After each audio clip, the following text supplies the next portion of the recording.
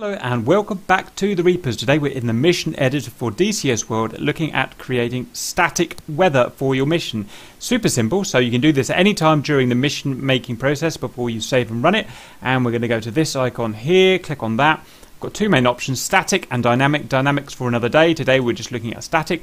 So the first thing we need to do is the starting date and time of our mission. So we've got 1st of June 2011 selected here, and that's 8 o'clock in the morning with a 24-hour clock. Now just bear in mind that the time will be relevant and the season will be relevant to the placement on the Earth that we've got. We're in Persian Gulf here, so whereas up in Europe, for instance, you know, June is summer. Well, June is not summer in the Persian Gulf. It's spring or autumn, I can't remember.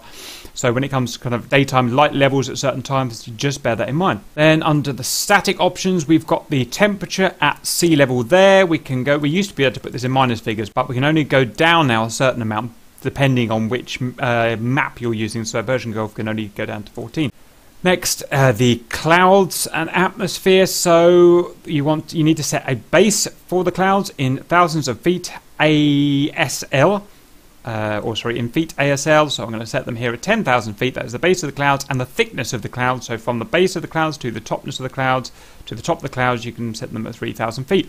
Density, how thick the clouds are. If there are 1, then they're very sparsely dotted about clouds, and all the way up to 10, it's one big solid cloud as if it would be a thunderstorm. Precipitation, so none, so no rain, or you can have it rain, or you can have it thunderstorm. With thunderstorm, you have lightning and thunder sound effects. It's very cool.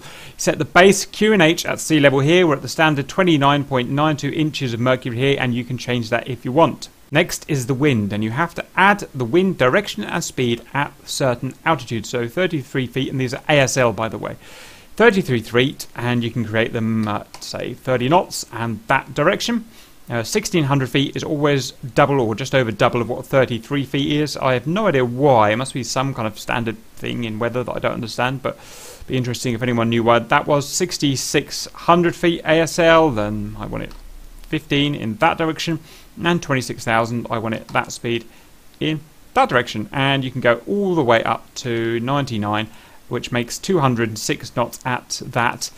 Which is pretty awesome to fly and really good fun if you want to do that. Silly, obviously, but there you go. Next is the turbulence. So this is an addition to the static wind. So this wind here is static. It's a constant force in a certain direction at a certain speed as chosen, if you like.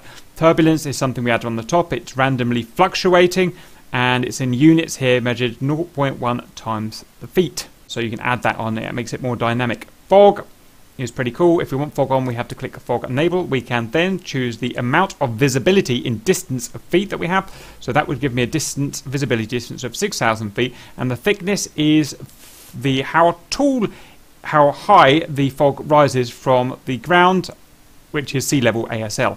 So that would have 6,000 feet up to 1,000 feet ASL there. Dust, I've never actually used this. This is relatively new, but dust smoke enable. Presumably it's only for the desert maps, so stand to be corrected. And again, you've got amount of visibility in feet. And we've got the ability here to load different presets, summer, rain, winter, clouds and wind and whatnot. And that will change this to that preset, or you can load up saved weather that you've saved, or save, if I wanted to save this, I'd save this. And you can remove weather as well.